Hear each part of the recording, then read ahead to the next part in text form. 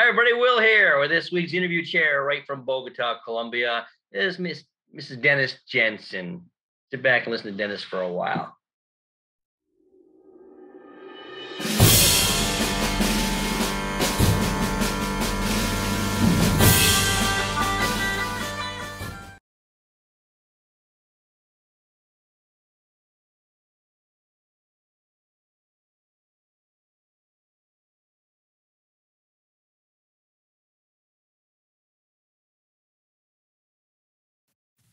Hi, everybody. Will here with this week's interview chair. We have Denys Janssen from Bogota. How are you, Denys?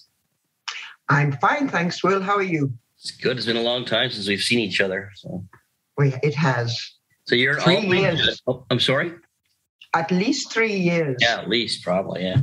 So you're an all-breed judge, and you bred Danes, Labs, and Pointers. Right? Correct. I know you have 2 Pointers. So. Yeah, that's because I only had Pointers since I've been judging, maybe a couple of Labs. Danes finished before I became an all-breed judge. Oh, okay. I love Danes as well.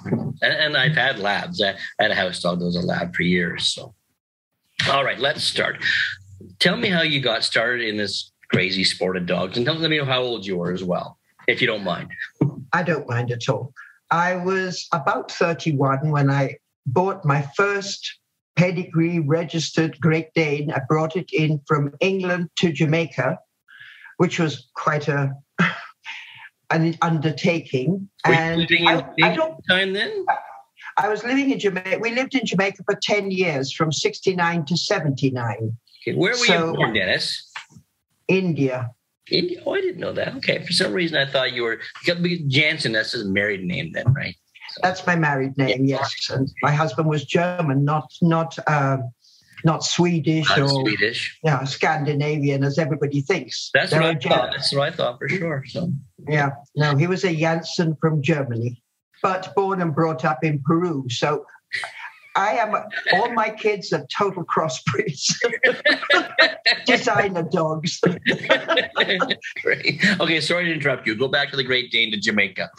Yes, so I'd always wanted to have a Great Dane. We'd always had dogs. My parents had dogs because I then grew up in British Guiana, as it was then. Yep. And the only dogs you could import into anywhere in the Caribbean really were from England, from the UK. So we had dogs, but there was no kennel club in British Guiana. So there was no registration process. But we had cockers, English cockers, and we had a staffy also, all purebred, but not registered because there was nobody to register with. Yeah. So where did you go from the Dane then? Did you ever get the Dane to a dog show or? Yes, in Jamaica, I went to my first dog show. I remember it very clearly. Jane Kay was judging. Oh, yeah. And you got a little critique on each dog that was shown. I mean, there must have been a total of, 70, 80 dogs in the entire show. And I still have that critique, and it said, pretty nice bitch all round, could have been better handled. That was me. And that was it. So there you go. That was the start. And where did you go from there? I want to hear it. Well, then in 79, my husband was posted here to Colombia with General Electric. And we arrived with a Great Dane and a mutt, a crossbred between a German Shepherd Doberman cross. That was just a pet, but I adored her. And they were the greatest friend, these two bitches. And so a tremendous journey from Jamaica through Miami and down to Bogota in the most enormous kennel, which was home built, that you've ever seen. So it was quite a feat. And then I came here, registered her here with the local kennel club, and started showing, I think, 2 months after I arrived. And you went from that. So what was next? Was it Labs or was it Pointers? No, the Labs. After, so when I think I got the first Labs in, not till about 89. I did import 1, 2, 3 more Danes from Britain. Okay. To Colombia this time, and continued with Danes. But it's a lot of dog, and I had young kids, and I wanted them to be able to show. They wanted a junior handle, and Danes were really a bit too much dog for them. I mean, although they were gentle giants, they just could have, if they wanted to go and say hello to somebody, there'd have been a child being pulled along behind the Dane to go. So I got two lab bitches from a local breeder who all his stock came in from mostly UK, some from the States, some pretty good kennels. And so I got two lab bitches and bred a few litters over the years. I wasn't really that into lab breeding, to be honest. And so that was how it went. And then? And then pointers started in 1991, 92. Again, I bought a bitch locally who was from an imported bitch. I fell in love with her and decided I really wanted a pointer puppy. So I was indulged and by myself. And she sadly did so well in her first year, puppy of year and everything, and she died at the age of 13 months of distemper, hard pad, fully vaccinated, everything. We'll never know why or how. And so I then wanted another pointer bitch, and I brought one in from Margetta Kennels, Margie Martorella and Eileen Herman, who they were co-breeders, and I brought in a bitch, liver and white bitch. And after a few years, I bred her to another imported dog from Herman Garcia, who was a well-known figure, judge and breeder here. And he had an imported dog that I quite liked the look of and did well and had a very nice litter, rather a large litter, larger than I would have liked. But kept a bitch from that litter, and he took a dog, and they both did extremely well.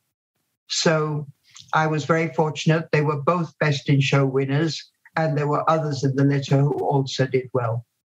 Now, are you still breeding? I'm not breeding at all. My last litter of any breed was 9.5 years ago. And then you get to an age, and I don't know who would look after all my dogs or just take them. I mean, if and when something happens to me, and I don't think that's very responsible. Well, that makes sense, of course. When did you start judging then, Denys? First of all, no, let's skip that question. Who were your mentors? How did you get? Who got you involved? It's very difficult to find mentors here in your breeds, and so Margie Martorella mentored me a lot in pointers, I must say.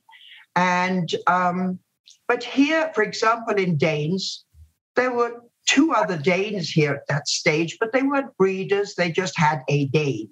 They were not the kind of people that you could gain information from. So I would go to shows in the UK, sit beside people there and chat to them, and also a little bit in the States, but mostly in England. And I would talk. I bore them to tears with my questions, and then you learn from reading. We didn't have internet really back then, but I'd buy books, and you'd have far more magazines back then, and look at articles from over the years. But it was difficult to find mentors here for specific breeds, that you were interested in. Well, Margie was definitely a good choice for pointers. So. Yes. Oh, yes. She's blunt. She tells the truth. She holds a spade, a wretched shovel. So I'll try not to swear. It's my show. We can do what we want. It's okay. When did you start judging then? In the 90s, sort of 96, 95, I got two breeds, Labradors and Great Danes. There was no real system for the formation of judges at that stage. There were 4 all-breed judges in Colombia from the time I arrived, 79, until the time I started showing an interest in judging.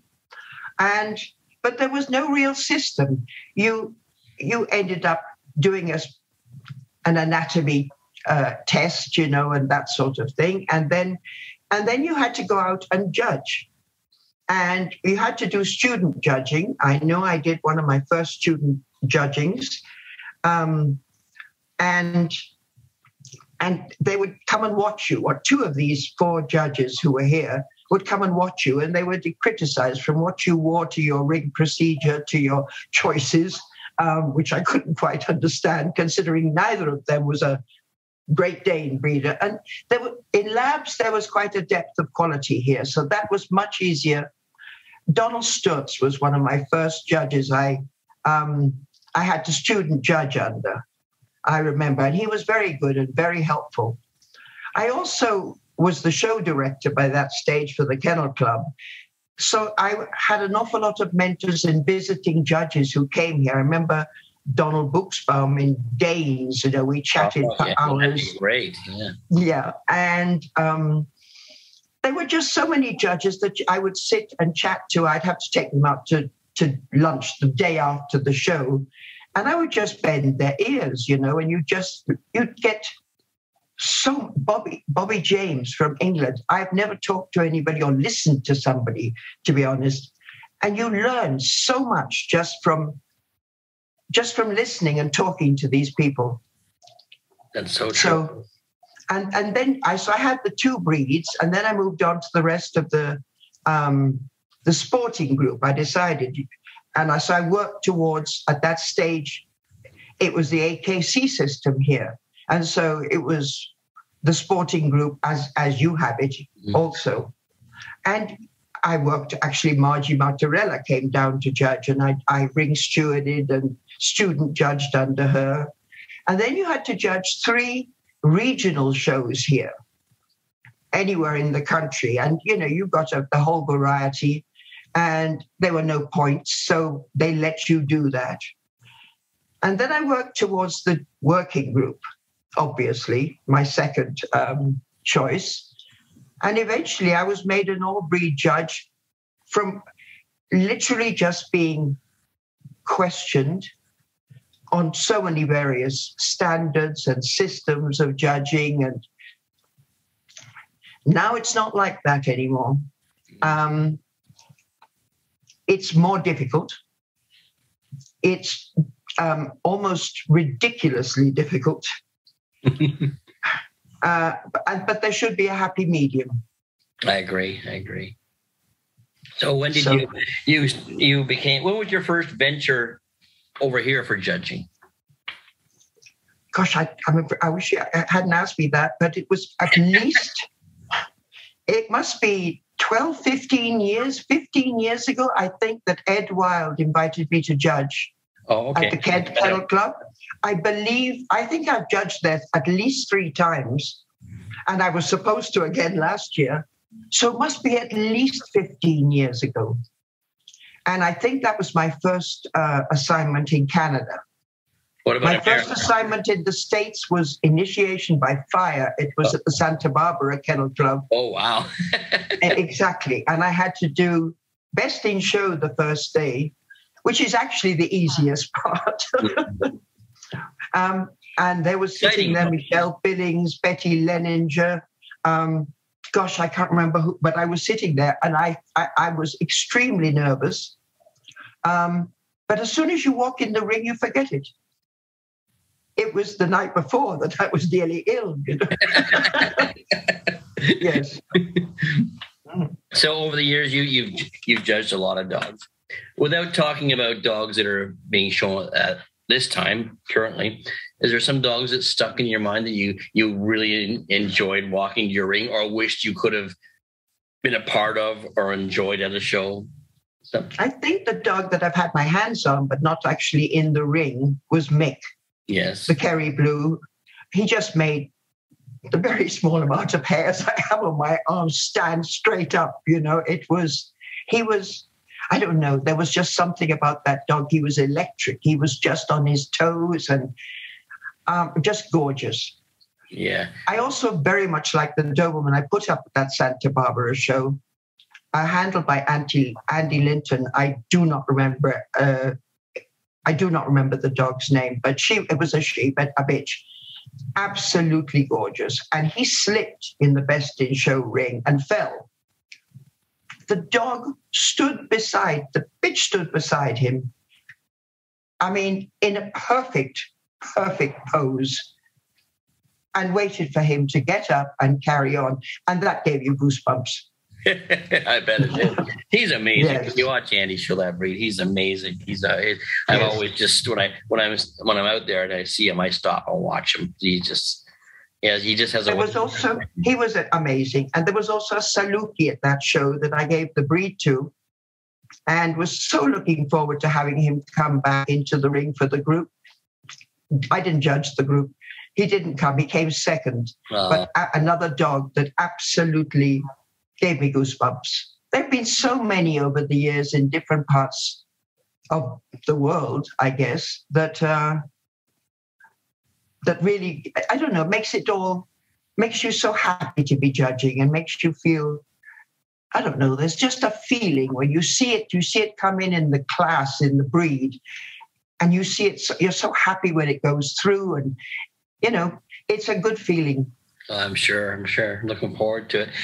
When I see dogs that just end up being put in the bank in my head, and I hope I see other ones like that at times. But oh yes, very exciting. What are some of that? What besides Santa Barbara, obviously, but tell me some of your assignments you've really enjoyed. I'm sure you enjoyed them all, but there's some that I'm sure stand out. I judged the Pointer National in California about 9-10 years ago. Well, that would have been good. And that was a tremendous honor, and I enjoyed it. Mm-hmm. I judged the Melbourne Royal, must be about 8 years ago. And I did Best in Show, or General Specials, as they call it down there. And I had a black standard poodle, who was another dog that stands out in my memory, but that was another great honor. I'm trying to think. There have been so many shows in different areas, but those two probably stand out. I've also judged Pointer, I don't know if they call them nationals, but sort of two, one on the West Coast and one outside Toronto. And that was, again, always judging your breed or one of your breeds is a great excitement. Oh, for sure. Of course. And I know you haven't been judging a lot since the pandemic. Have you got any trips planned here? Not necessarily Canada. But there's a few, maybe next year, to Canada, and one in Colorado next year. But to be honest with you, not much else at the moment. And that's fine. I mean, I'm enjoying being at home. I do get itchy feet, but then I just go on holiday. Yes. Is there any advice you'd give aspiring judges? It's very difficult. I'm actually mentoring somebody here at the moment in the process of working towards being a judge. Mm-hmm. And I think just never stop learning, never feel you know it all, because you don't. I mean, and I think that's probably it. I think too many, maybe some of the newer, younger judges, they feel like they know it all. And you never know it all, never. And I think that's probably a mistake. And just try and get out and see as many dogs of the breed, travel, go to seminars. We don't have many, almost none here. So get out, go to seminars when you can, or do online seminars. Yeah, they're very good right now. They're very, very good. And do learn from it. I think that's probably, and don't be in a hurry too. Yeah. We get a lot of that. We get a lot of people want to rush to the end point so they can do everything. Yes, and I think it's so easy to walk in a ring and look down a class of dogs, and you immediately something usually catches your eye, or immediately think, my goodness, nothing's caught my eye. Okay, there are the two, exactly. But remember, everybody's paid their entry fee, and they all deserve your time, and don't have a sour look on your face as you go over a dog that you do not know is not going to win. That's where the masks come in handy now. Be as courteous and as nice to that person who loves that dog dearly. And anyway, I think that's it. Try and give everybody the respect they deserve. That's true. I think the sport has got enough sour faces without adding yours to the list. That's very true. Jet, what do you think of the current judging process? Have you had much to do with it over here? I know you've accomplished your already set us where you are, but have you watched the current judging process over here and had any thoughts on it? Has it changed very recently? No, not really. It's just they ask for a lot, and it's. I always find that we lose a lot of very good people that don't want to go through the process. Some very excellent dog people that are afraid of the process more than anything else.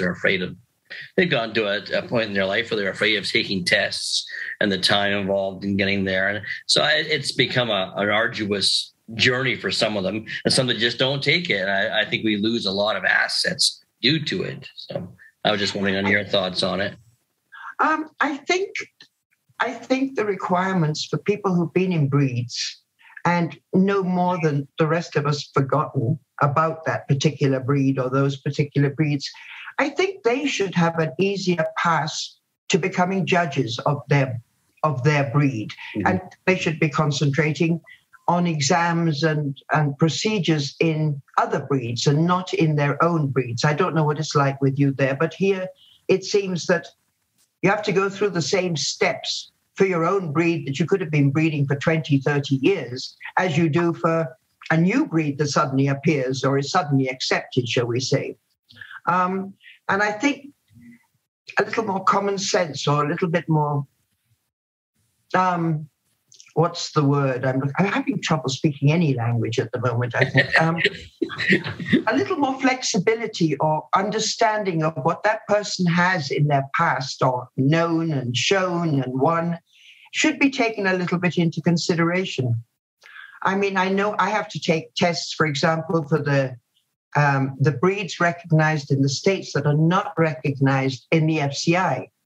There are about 15 of them. Mm-hmm. And I've done the open book exams online and had to do those. Well, an open book exam is I think you should be able to pass those. Yeah, I think I would be.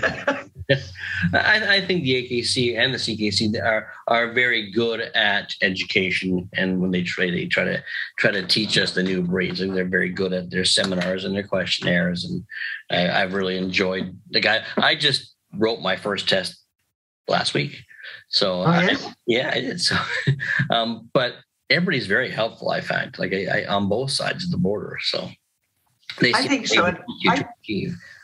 I think the open book exams, you do have to read the standard and read the standard and read the standard. And if you're clever, you'll then look for photos online if you haven't seen the breeds. I mean, because there's some breeds that you wouldn't know otherwise. Oh, I know. And there's some breeds that I had to pass that to be honest with you, Denys, I've never seen before in my life. I had to go on the internet and look at them to see what they look like. So absolutely. So, but we're so lucky today that you've got the internet and you can go online and look for illustrated standards if they exist yet. Yeah. But look for photos and look at videos of them moving, and it's all available.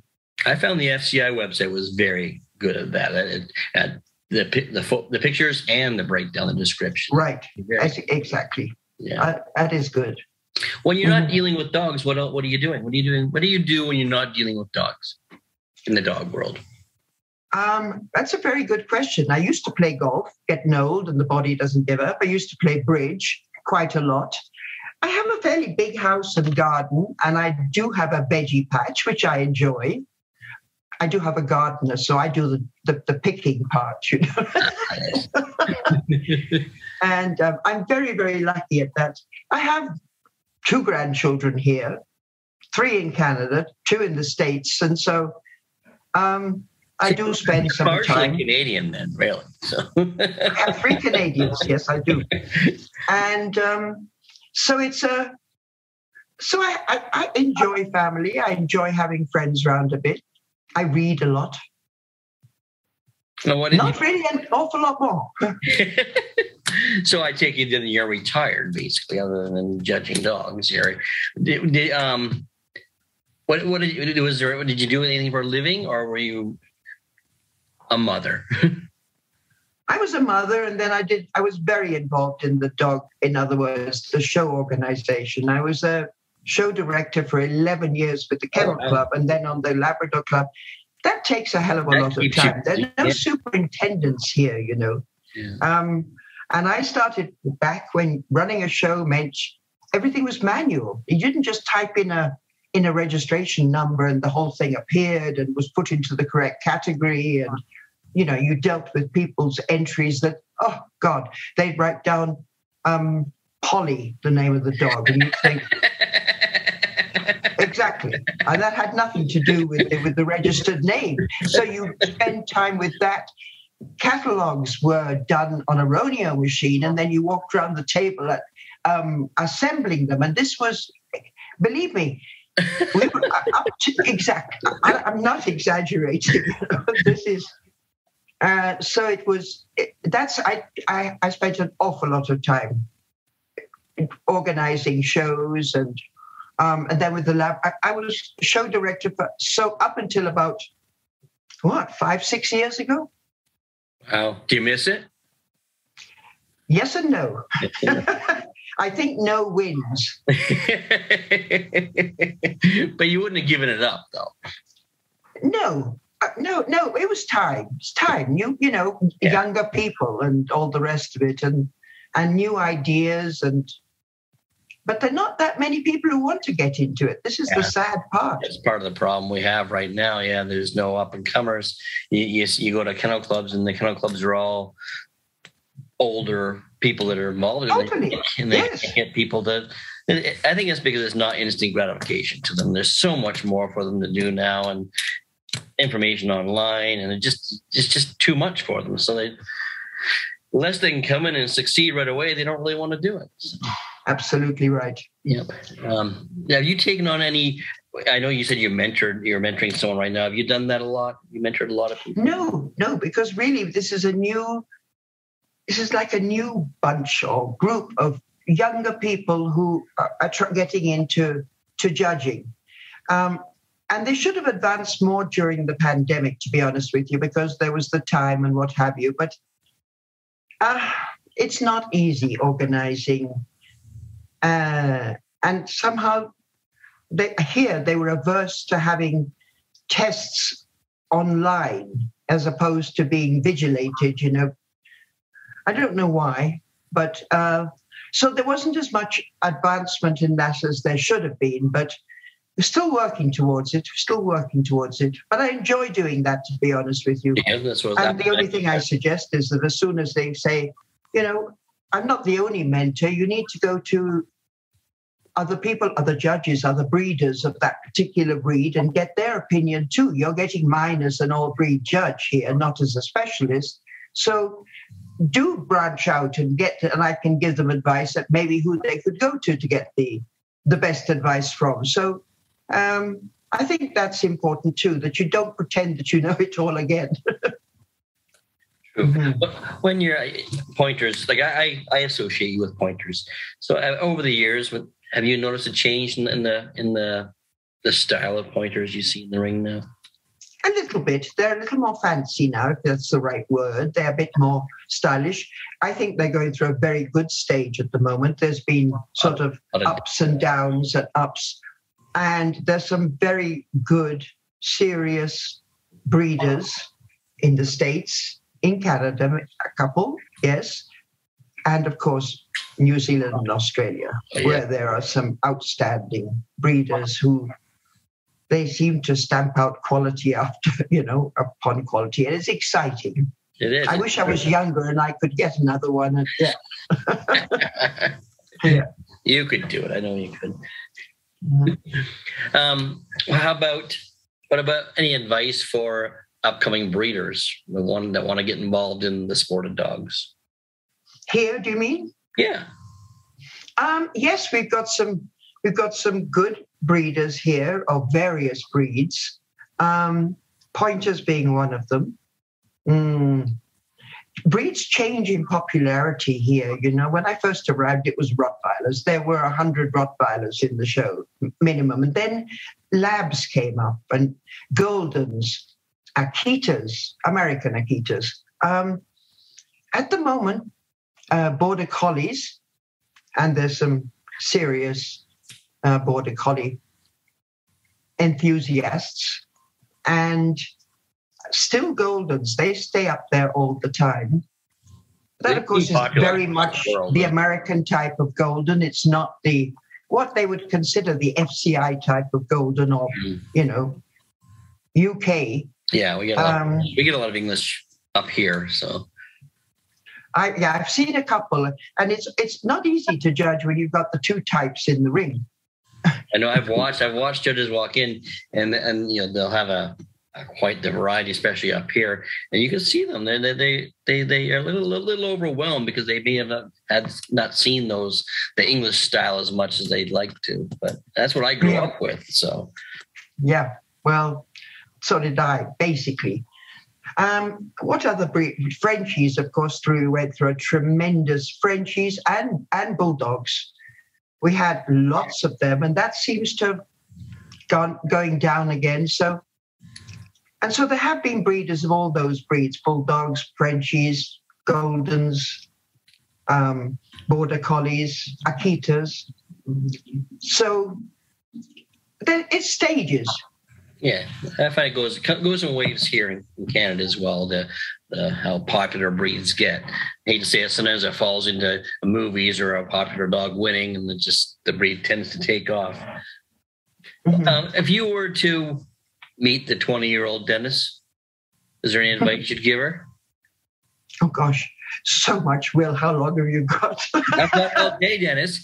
No. I would have loved to have started earlier in dogs, but it wasn't that easy back then. And at that stage, too many young children in Jamaica, so it was difficult there too. I know I loved it. Don't get me wrong. Those 10 years. How many children do you have, Denys? I beg your pardon? How many children do you have? 4. 4? Okay, I wasn't sure. I'm sorry. Go ahead. I have 4 sons. Okay. And I did have a stepdaughter, but she very sadly was in a car accident. So, hear that. 30 years ago now. Wow. So, but I have 4 sons and 7 grandchildren, and when everybody's together, it's a lot of people in the house. Sure. I got you off topic. I'm sorry. Go back to the advice. No, I've lived a lot, I must say. And you do learn from your mistakes, I hope, or most of them. And no, I can't think of any one piece of advice I'd give that person. I don't know. No. There's no point in saying save money, is there? No. Okay, one last question for you then. What if you had a chance to have dinner with a dog show personality, past or present? Who would you have liked to spend time with again? Well, I can think of a lot of people. Skip Sandbridge comes to mind. Oh yes, I loved him dearly. I loved him. He was interesting. He had a sense of humor par excellence.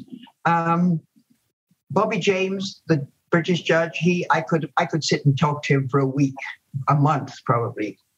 There are so many people, Will. There are, I know. Nigel Aubrey-Jones. Yeah. Did I have a whole table full of people? Sure you can. I could keep going, but those are some that come to mind immediately. Yeah, that would be quite the table, wouldn't it? Wow. We all miss Skip up here. We all miss them all, but Skip is so recent. He was very special. He came down to judge here, I would say at least 3, if not 4 times. And he was one of my favorites to come. Yeah. Always looking forward to seeing him. He always had something to say there about my hockey team or about something else I was doing.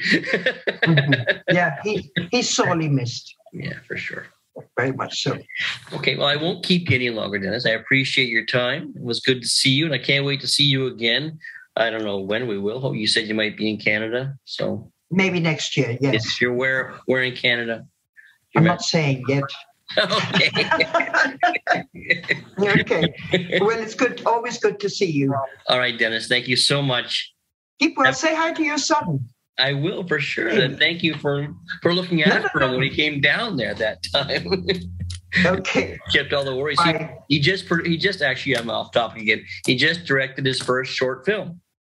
Oh wow! Yeah, so that's where he's gone off to now. He wants to get into the movie industry. So. Oh, well, all the very best with that. Congratulations. Off topic again. I'm sorry. Okay. All right, Denys. You have a great day. It was great to see you. And you. Bye, Will.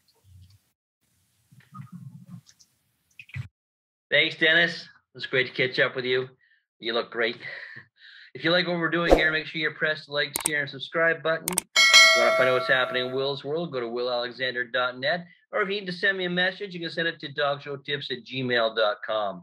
And don't forget about the Dog Show Drive on podcast providers everywhere, every Thursday with myself and Wayne Kavanaugh. Until then, guys, stay safe out there.